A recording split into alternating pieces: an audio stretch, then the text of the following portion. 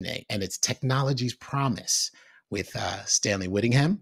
I would love for Stanley Whittingham to join me on the screen, as well as the three provocateurs, Ahmad, great name, Beatie, and David. Thank you for joining us. Can we get 7 minutes on the clock, please? Thank you, 7 minutes. And Stanley, your dialogue starts right now. Okay, thank you. As the Nobel Committee pointed out, I think some 15 months ago, they said they have laid the foundation for a fossil fuel society. Now, the technologies and the tools are there. We can solve the problem, at least mitigate climate change. And particularly, people talk about climate warming. It's really, I call it climate messing up. We get extremes on both ends.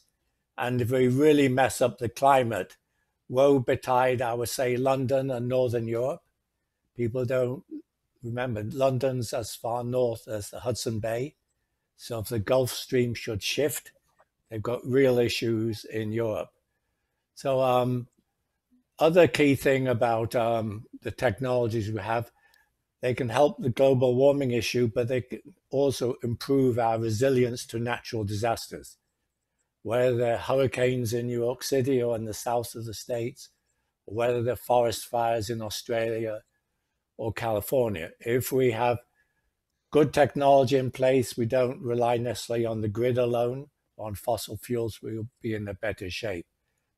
And the bottom line is really renewable energy is viable, it's economically competitive with coal and oil and natural gas. Really the big issue with renewable energy, it is intermittent. So the sun shines when it wants to. The wind only blows at certain times of the day and most predominantly at nighttime. So we have to have storage of some sort. And the predominant storage, certainly season to season, is pumped hydro. But I don't see any more of that happening in North America. No, the environmentalists don't really like us building big ponds. So the only really viable method is batteries of one sort or another. They are ready. They are available now. And probably most of you know, the largest facility in the world started up in Moss Landing, California, about middle of December, 1.2 gigawatt hours of batteries. And they have the okay to go to 6 gigawatt hours. So we have the technology there. We can do it. The real issue are twofold. Batteries are not really sustainable today. It takes 60 to 80 kilowatt hours of energy to generate 1 kilowatt hour of a lithium-ion battery. So we have to improve that. And one way of doing that is to have a much more localized supply chain. Right now, if you look at some of the elements like nickel, it may go around the world 2 or 3 times before it gets into your battery, whether it's for an electric vehicle or for grid storage. So we really have to solve that one. And what this means is we need what I would call regional supply chains. In the case of Europe, they're investing billions of dollars to get a supply chain where the raw materials will come from Scandinavia. They'll be processed in Scandinavia using hydro energy, so very clean energy. Those final products will then get shipped to, say, Germany for the auto companies. We have to do the same thing in North America. I emphasize the word North because the United States cannot do it alone. We have to work with Canada and with Mexico. Canada has a lot of minerals we don't have. Canada also has the clean hydropower in Quebec province. And I'm sure they'd be excited to join with us. We have to get the governments to work together to get all their efforts in one place. But no, we have the technical solutions in place, but we now have to get the politicians and public on board. Without the politicians agreeing, without the public saying, yes, we need renewable energy, we need clean energy, and we're not going to invoke NIMBY, like I think the folks on Long Island are trying to do now to stop wind power being put offshore there. We have to put the source of the energy we need, where it's going to be used, wherever practical, and not ship it all around the country. So I think that we have to address that. And really, in the end, it's our job to educate the population and the politicians to get them on board. Also, it's important to say we cannot do this alone. So if you looked at when we got the Nobel Prize, there were 3 of us. I was a chemist, John Goodenough was a physicist, Akira Yoshino was an engineer. It took 3 disciplines working together at different stages of the invention. It also took 3 countries, and I think most people don't realize that I made my inventions in the United States, even though I'm British. John Goodenough is born in Germany, but he's an American, but he made his inventions in England. And Akira Yoshino is Japanese, and he was the engineer working in the company who could bring the bits to fruition. But it also involved heavy investment. In this case, it was Sony. But if we're talking about renewable energy, we're talking about the federal governments of the US and Canada needs to invest so we can compete with the rest of the world. We cannot rely on one country to supply all our batteries and, in fact, all our electric vehicles, which is their goal. So we cannot stay alone. We must cooperate around the world, pull all together in one place, and I say get all the politicians behind us, use all the resources we have to move forward. And I'm hoping that our present government is going to do that, and without too much interference from the naysayers who don't believe in facts and don't believe in science. We have to believe in our science and move on from there. Thank you. Amen to that for sure. 7 minutes for our provocateurs. Whoever has a question first, just throw up a hand. I'm going to go right on you. Let's get right into it. 7 minutes on the clock. Provocateurs start now. Who wants to go first for Mr. Stanley Whittingham? Don't everybody jump at once, because I'll go, because I can talk forever. I will. Beatie, go ahead, please. Thanks so much, Stan. It's wonderful to be having this conversation.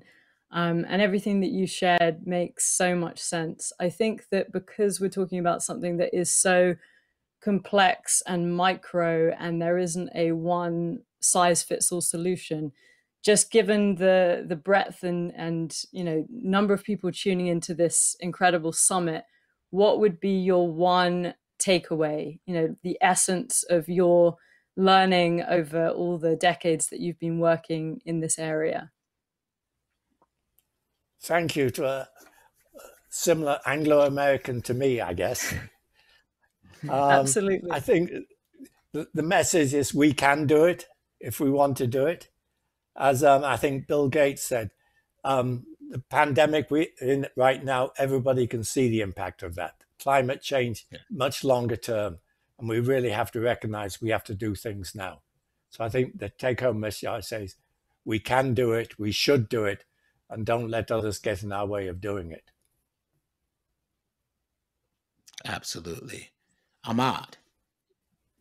Yeah, thanks for the speech, Stanley. Amazing. I just had a question coming more from my context as a youth leader, as a young person. You've touched upon education, and I was wondering, how could you connect between the kind of transformation you've been pointing out and the youth in general and the word? How could we connect, make the youth work together with such movements around the world, especially with the education field? I think the young lady from Sweden's told us how to do that. So I think, no, the youth has to speak out. When I came to the United States, it was the middle of what some people would call flower power. It was also the middle of the Vietnam War. And everybody, the youth in college and high schools, were all speaking out. They seem to have gone very quiet in the last 10 years. They're mute on these issues. We have to encourage them to get up and speak out, because old folks will say, well, it's not going to happen in my time, it's not going to affect me. But no, if you're 20 years old, it can affect you, and it could affect you in a big way. David. Well, Stanley, that was a very impressive discussion of battery technology, which obviously will play a big role in renewable energies. But there's still a long way to go. I mean, the electricity grid is only part of the problem. Can batteries power airplanes? Little airplanes. No, I'm pragmatic. We're never going to get yes. They're going to do little hops from island to island, and they're going to be unmanned, I suspect. Whereas you fly, you won't have a pilot with you. It'll be like a big drone, because you don't want to carry that dead weight. So one question I have, so I'm a theoretical physicist who very far away from technological innovation, but I'm wondering about the development of technology, which isn't directly part of, multinational company strategies. So the batteries, Tesla played a big role in promoting battery usage and other big companies. But what about something like technological mitigation or geoclimate engineering, which are not part of any company's, multinational corporations' plans at the moment? What can spur technological developments that are outside current big companies' plans? That's a really good question. I would love to jump on that question as well. How do we incentivize just people to look at technology as advancing us on the earth and not have a profit motive behind it, right? Not have anything to gain from it other than the advancement of us as a species? Exactly. My concern, I'm not sure the US is set up to do that. US is set up on the profit motive. Now, my early days, I worked for an oil company called Exxon. They were going to become a big energy company, and they were going to build electric vehicles. They were the largest manufacturer of solar photovoltaic cells in the United States in the 1970s. Most people don't realize that. They also had the world's experts on climate change, and they freely published that work. So I think the big issue is, we invented batteries. The US invented a lot of things, and they all went to Asia to get commercialized because the US companies couldn't see where they could make a profit. So the real question is, how do we move technology ahead without that profit motive there? And can the government step in? I don't know. But if somebody doesn't step in, China's going to own the electric vehicle market, therefore the grid market. And I should say in New York State, it's a British company and a Spanish company that owns more than half the grid. So the foreigners are stepping in, and somehow we've got to incentivize American companies to do it. Absolutely. Beatie, Ahmad, any more for Stanley? Yeah, I think I'm just conscious of the time. I think, realizing that technology has really fast-tracked a lot of what it means to be human without reflecting the true cost or value in the process. How do we start reflecting those real costs going forward and learning from our mistakes in the past? Fantastic question. Well, I think there's no penalty today in the United States to speak of for generating carbon dioxide. And obviously we have to rectify that and change it. But it's very difficult to estimate what technical progress is going to be. When I started out, we didn't have computers. And students don't realize that. If I show them a slide rule, they don't know what it is. If I show them a log table, they have no idea what it is. So things change rapidly. We can try to predict, but in the end, we never predict as much as things change. Absolutely. Thank you so much, Stanley, for that conversation. Thank you to the provocateurs, Ahmad, Beatie, David. Fantastic talk, fantastic dialogue. I think technology's promise is something that we are all need to hold to account. We all need to make sure that that promise from technology is sustainable for all of us. Thank you guys so very much. Really, really appreciate this conversation.